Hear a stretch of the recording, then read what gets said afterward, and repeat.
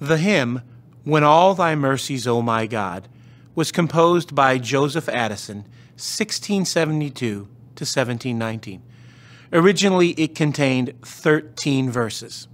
It was first published in the London Spectator on August 9th, 1712. Joseph Addison was an English essayist, poet, playwright, and politician, and he is buried in Westminster Abbey. Addison had experienced his fair share of tragedy.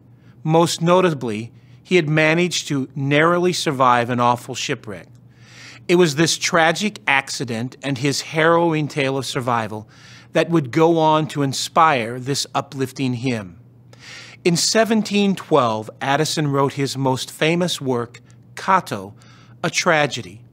The play was a success throughout the British Empire. It grew in popularity, especially in America, for several generations. It is cited by some historians as a literary inspiration for the American Revolution, being known to many of the Founding Fathers. Scholars have identified the inspiration for several famous quotations from the American Revolution in Cato. This includes Patrick Henry's famous ultimatum, "Give me liberty or give me death."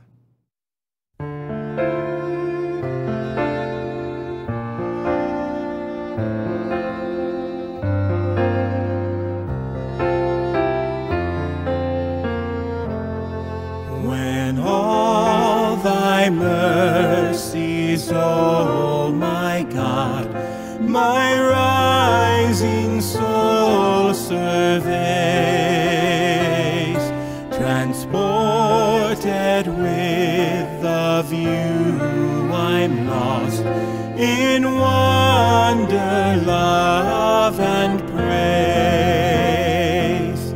To all my weak complaints and cries, thy mercy lent an ear, ere yet my feeble thoughts had learned to form themselves in prayer.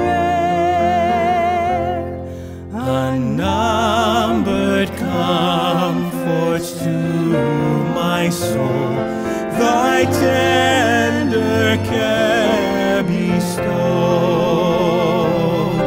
Before my infant heart conceived, from whom those comforts flowed. Through hidden dangers, toils, and death, it gently cleared my way, and through the pleasing snares of vice, more to be feared than they. 10,000 precious gifts my daily thanks employ, nor is the least a cheerful heart that tastes those gifts with joy. Through all eternity to thee a joyful song I'll raise, for all eternity's too short to utter all